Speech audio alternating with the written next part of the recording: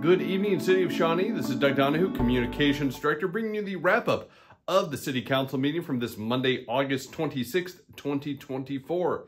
Business from the floor this evening ran from 6:03 to 6:05 p.m., and the evening opened with a proclamation from Mayor Mickey Sandifer honoring Childhood Cancer Awareness Month and the McKenna Clare Foundation. The council held a public hearing surrounding the revenue neutral rate and the city's intent to exceed the established revenue neutral rate of 21.609 mils for the fiscal year 2025 budget.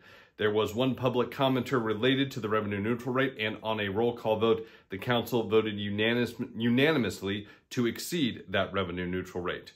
The council then held a public hearing on the 2025 budget with a review of budget highlights from City Manager Paul Kramer, including a flat mill levy from the 2024 budget. There was one public commenter from the floor during the public budget hearing.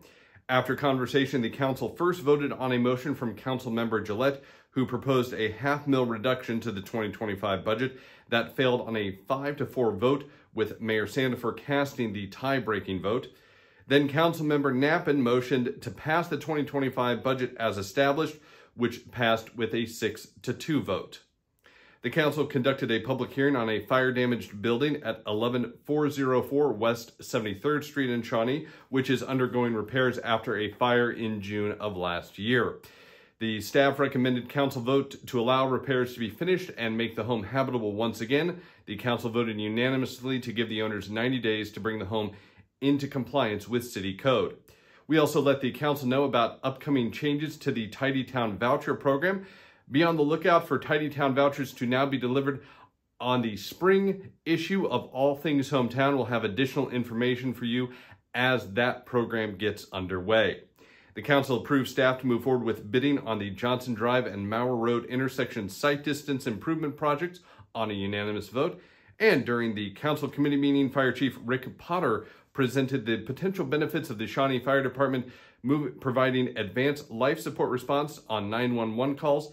This would be a multi-year process for the department to embark on, with the goal of having every station have at least one paramedic on duty with every shift. Shawnee City offices will be closed on Monday, September 2nd in observance of Labor Day, and this is the final weekend to cool off at the Thomas A. Stewart Aquatic Center. City Council will be back in session on Monday, September 9th at 6 p.m. here at City Hall. Of course, you can find agendas and full archives of minutes on our website, cityofshawnee.org.